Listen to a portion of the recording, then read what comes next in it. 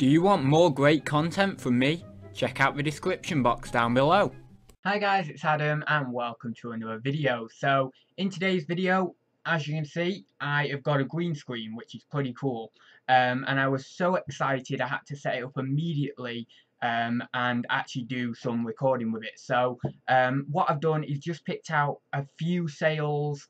I haven't, what I would normally do with a sales update is really go through and pick out good ones, pick out, not so good ones, and spend a little bit of time picking them out. But today, obviously, I was so excited to, bring you a video with the green screen. I thought I'd just quickly pick some out, and we'll just do a smaller sales update than normal. So yeah. If you like the addition of the green screen, then please throw a comment down below. It was actually easier than I thought to set up.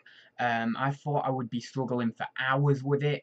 But as long as you've got good lighting, I've got my two lights that I use photography either side of me right now. As long as you've got good lighting, it seems to be fairly easy.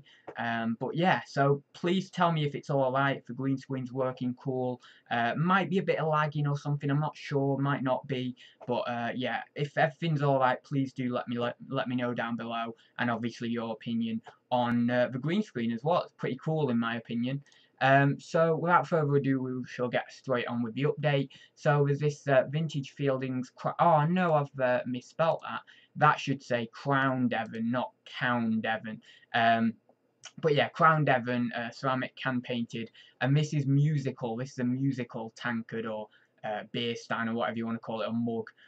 Now it does stand a little lopsided because of the actual what do you call that, sort of the turner that you wind up mechanism that you actually use to wind it up and for it to play music. So it does actually stand a little bit lopsided. I don't know whether I've captured that well on the photograph, but yeah. So I don't know. I mean, it's a bit weird because why would we make them like that? Just seems a little bit odd, but that's how it is anyway because of that little mechanism there. It makes it stand a bit odd. So yeah. Anyway, so there's that one. I didn't actually take £24.99. I accepted a best offer of £17.50, which I was more than happy to accept because I'm just getting this stuff out. It's cost me maybe a couple of quid in a job lot, so quite happy with that one. Next is something that I've had hanging around for a while. These are Vintage Action Man grenades, actually 25 of them for £10. I accepted an offer again on this, so a £10 offer I accepted. And yeah, quite happy to get them out. They owe me nothing, so it's just a tenner after postage and fees.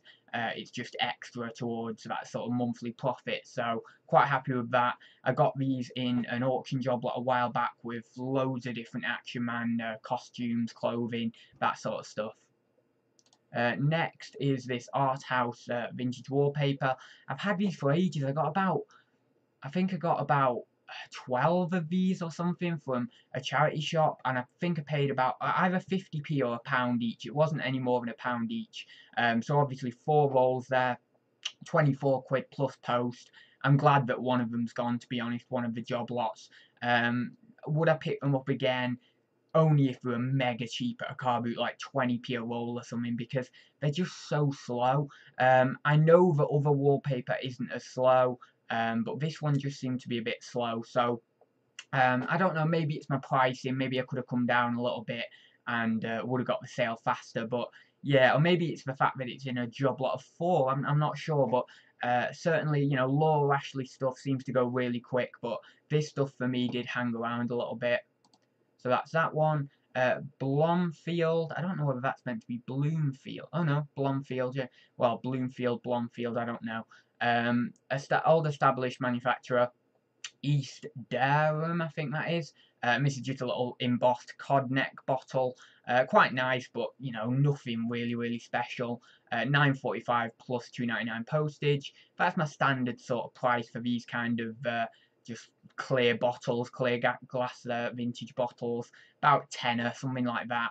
Some of them obviously, more desirable. You might get 20 or 30 quid or something like that, but a lot of them are just this standard bread and butter range really of about a tenner plus the post. Next was a willow tree figure, something I've never sold, but I was quite happy when I saw it in one of the big job lots I got from an auction house. I accepted an offer of 12 quid on this quite soon after I listed it. Well, I say quite soon, I mean, it was a few days after, but, you know, I saw activity on the listing quite soon after I had listed it, so that's quite nice. And obviously, I was quite happy to get it out for 12 quid. Will have cost me about 50p in one of the big boxes of stuff, so I'm just quite happy to get this stuff out, really. Nice little figure. This one was called Healing Grace 2007 there, so I know that these were quite popular for a time. Don't know whether they've kind of died off in popularity now, but evidently they still sell, so that's pretty cool. Next was something I got from a Lego job lot off the lady who was in contact with me, and she's sold me a few job lots of Lego now. So this is just going towards paying for the job lot, really. And yeah, sold this for 20 quid. It kind of hung around for a little bit, but I wouldn't say it was like a major slow sale or anything.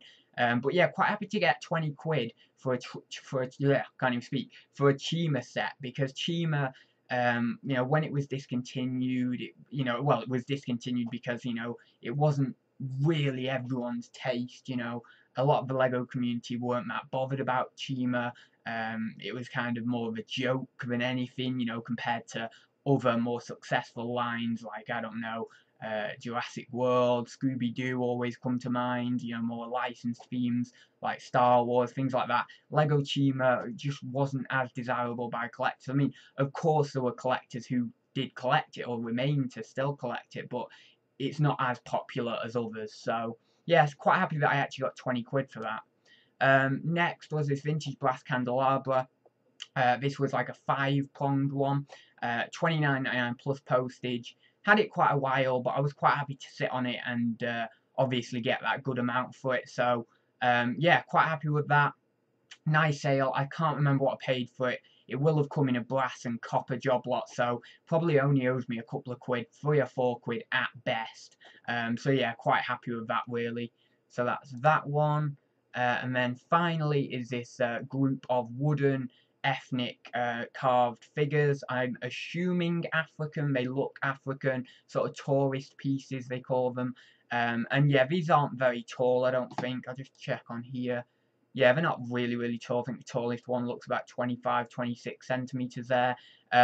Yeah, I got a large job lot of African figures for £40, £45 plus commission. Well, actually, there were two job lots. I got one for 20 and one for 25, or one for 20 and one for 20. I'm not too sure, but it worked out about 40 or £45 before commission, and then obviously commission on top. But there was loads of figures, and I'm into profit on these now.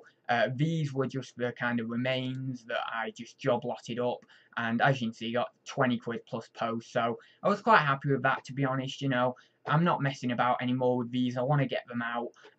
You know, if I wanted more money for them, I would do them individually, but I've done so many of these, sold so many of these individually, that I'm quite happy just to job lot the remains up now, really. So yeah, that's that one. So I'll leave it there, guys. Thank you for watching. I know it wasn't a completely in-depth sales update, but I'm just trying to do a first video with this green screen because I say I was so excited. So I just wanted to get some footage filmed, really, and show you guys what it's like.